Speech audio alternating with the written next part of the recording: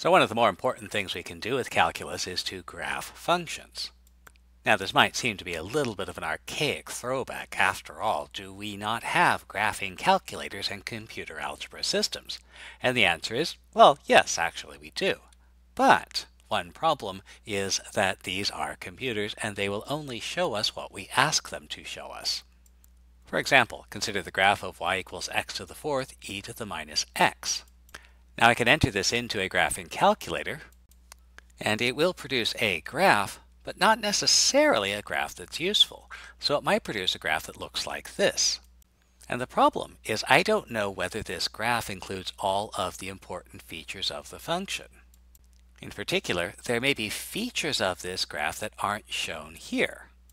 So maybe I'll zoom out and take a bigger picture. Except now all of my important details have been crushed down to nothing at the center of the graph. So this graph isn't useful either. So let's try and use calculus to figure out what interval we should look at.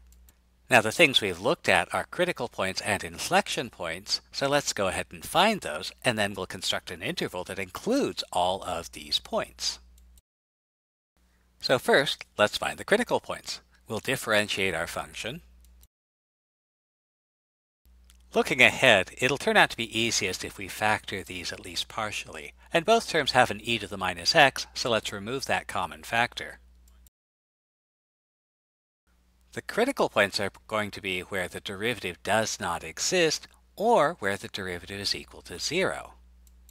Since e to the minus x, x to the fourth, and x cubed are defined everywhere, then the only critical points are going to be the solutions to derivative equal to 0. Remember, the reason why factoring is useful is that if a product of two things is 0, we know one of them has to be 0. But in this case, we know that e to the minus x can never be 0. So the only critical points are going to be the solutions to minus x to the fourth plus 4x cubed equals 0. So again, we'll try to factor by identifying a common factor to all the terms.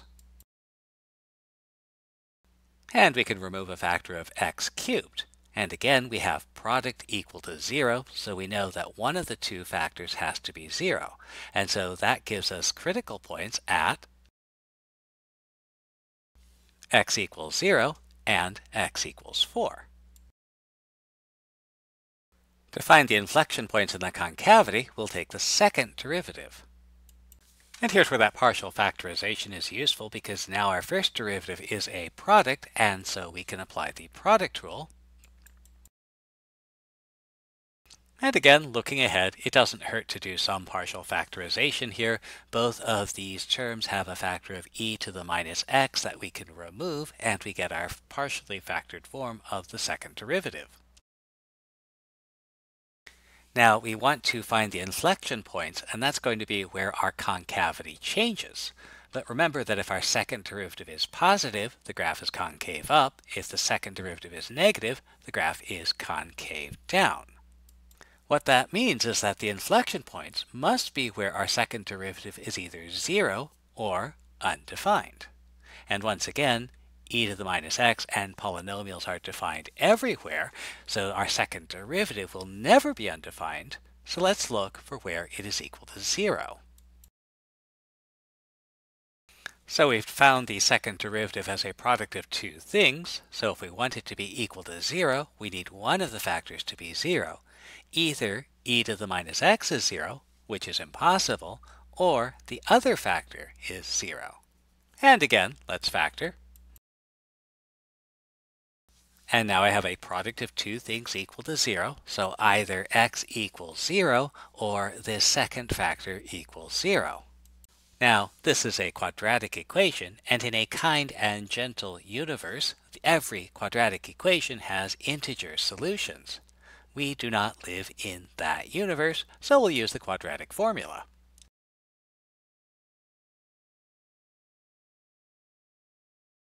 Okay, so every now and then we get lucky, and we do have a quadratic with integer solutions.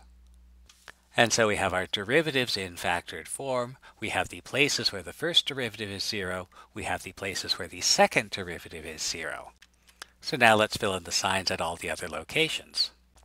If x is less than 0, then in the derivative, e to the minus x is positive, and minus x to the fourth plus 4x cubed is negative, so the derivative will be the product of a positive and a negative. It'll be negative.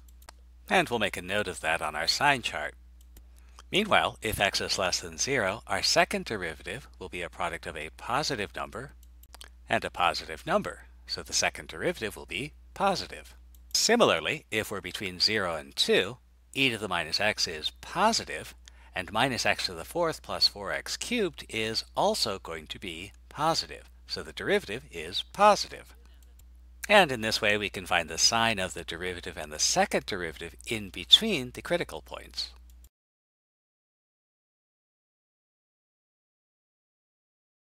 Now, based on this, we see that the graph is falling until we reach x equals 0 and rising after, so a local minimum occurs at x equals 0.